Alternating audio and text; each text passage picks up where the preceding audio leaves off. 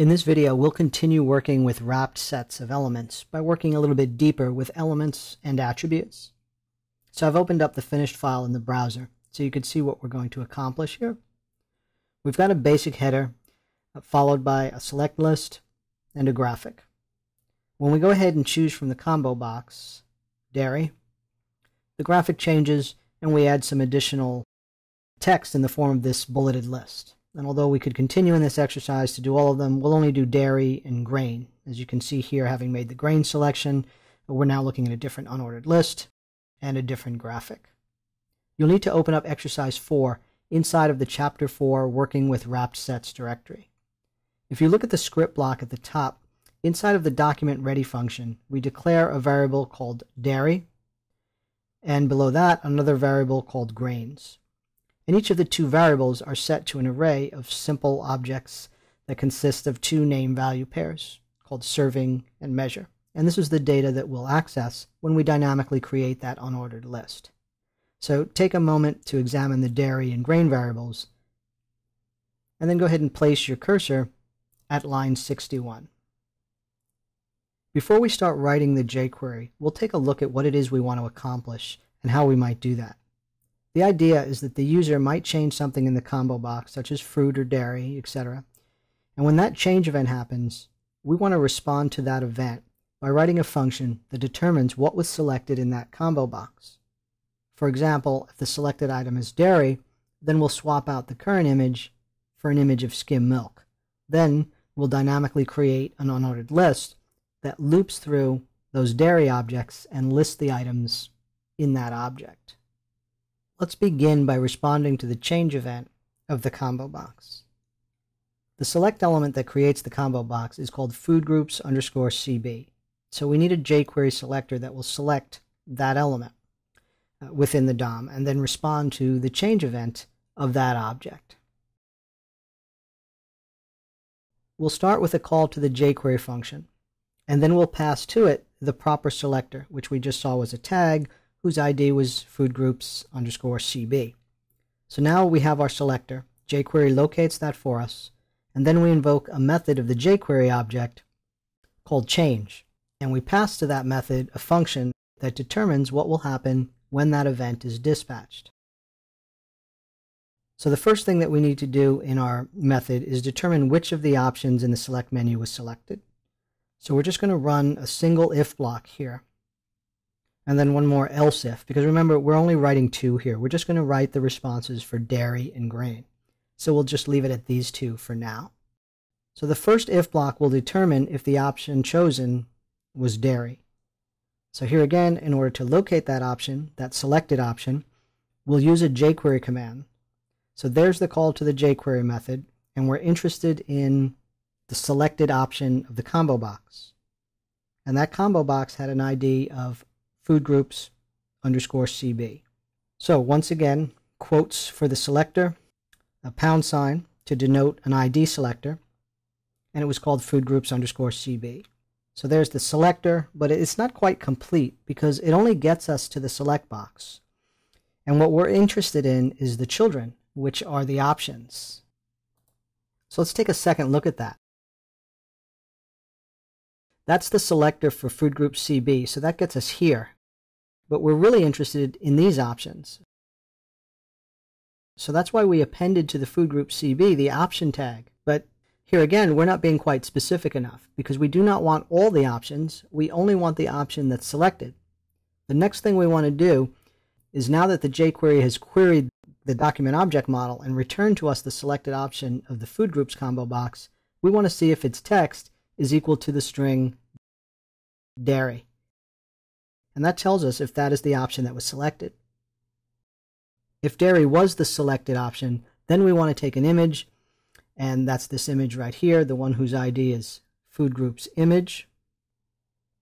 And we want to change the source attribute of that image right here to point to a different graphic. We'll be pointing to a graphic of skim milk. Inside the if block, we'll write a jQuery to get that graphic and reset its source attribute.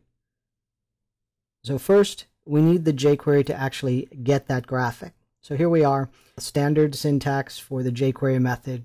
We quote the selector, and that selector will get by ID, so the pound symbol, again, to denote the ID, and it was called food group image. So we have the selector. Now we need a JQuery method that will allow us to set an attribute of this image tag that we've just located with this selector. And that method is called attr. And this method will either retrieve a value of an attribute or it will set the value of an attribute. Many JQuery methods work in this manner. In other words, that's the method attribute, and it will either get or set. So JQuery will determine whether it's a method that should retrieve a value or set a value based on the number of arguments you pass to it. So if you pass to it one argument, it retrieves the value. If you pass to it two arguments, the name and the value, it typically sets the value. What we'll do is a shortcut technique to set the value. Here's the call to the attribute method. And then we'll pass to it the name-value pair indicating the name of the attribute we want to set and the value, and that's done with the curly braces that you see there. So the name of the attribute is source. And the value we want to set is a graphic called skim_sm, and it's a GIF. Now we'll go ahead and dynamically generate that unordered list based on the dairy object up here and the various items within it, milk, yogurt, pudding, and so forth. So I've terminated the last jQuery statement, and we'll come down a line and create the next one. Now in this case, our selector is going to be this div whose ID is food list. You can see that it's an empty div right now. So we put our selector in there, and don't forget your pound symbol because this is an ID selector. And the command that will generate this unordered list for us is HTML. So this is a jQuery method.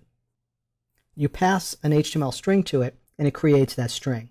So we want to create an unordered list. So we simply type the UL tag that we want here in quotes. Now at this point we could use a loop because we want to create LI tags for each object in that dairy array. So rather than write this code repeatedly, we'll just put it inside of a jQuery loop. So underneath the HTML method you just wrote, we use the $ syntax to access the jQuery method. We then invoke the each method that creates the loop for us. What we want to loop through is the variable dairy, and then we write a function that we want to execute for each element inside that variable dairy. We pass to the function the index number, and in this case our second argument is going to be the serving, and that's the portion that you see here under serving. Serving milk, serving yogurt, and so forth. Next we'll write this function. The goal of this function as it loops through the dairy variable is to add LI or list item tags to the UL tag we created here. So first we have to access the UL tag that we just created so that we can, via jQuery methods, append to that UL tag all the LI tags that are going to be created as a result of this loop. So we need to access the UL tag first, and we do that as we always do with a jQuery command and a selector. And in this case, the selector is the same div food list. But now it has, as a child, UL, and it has that child because we created it right here. Once we've selected that portion of the document, we use a method called append, which will append whatever content we created here. We could invoke a function that creates that content for us, or we could literally write what we want to append right inside the append method, and that's what we're going to do here. So we're going to put some string literals here indicating that we would literally like to append to this UL tag an LI tag, and then we're going to take that LI tag and concatenate it with the serving that was passed in here by way of our dairy variable. So this might look a little confusing because we're saying serving.serving, because serving represents our dairy object, but it has a property called serving, just like it has a property called measure. So we're just saying take whatever was passed into here, which we chose to call serving, but we could have called it something different, and we get that object's serving property, and we can concatenate that with more string literals followed by serving.measure, the second property, and concatenate that with a closing parenthesis, and we'll close the LI tag that we started here, and we'll terminate the JQuery statement and clean up our closing brackets. To finish up with grains, we'll just do some copying and pasting and modifying the code. Here's the if block that determines if the user has selected dairy. So you can select that and copy it and paste it here inside the else if. Of course, we'll have to modify this because we're not looking for dairy this time. Now we're looking for grain. Next, we'll clean up this closing curly brace because you'll see in a moment that it belongs down here. And we'll go ahead and we'll just copy what we've done here and put it inside the else if block. And again, we'll have to modify this so that it's pointing to grain and not dairy. Starting with line 73, we no longer want a picture of skim milk, but instead we've got a graphic called crackers_SM. And instead of looping through the dairy object, we're looping through the grains object. And finally, we'll make sure our brackets are correct. And now I've added this second one here, and I'll delete any extra line breaks we have. And there as well, and I'll need one more curly brace to close my initial if block here. And this curly brace has actually been satisfied with that line, so we'll clean that up. And the same is true of this curly brace, which has been satisfied here. So we'll remove that one.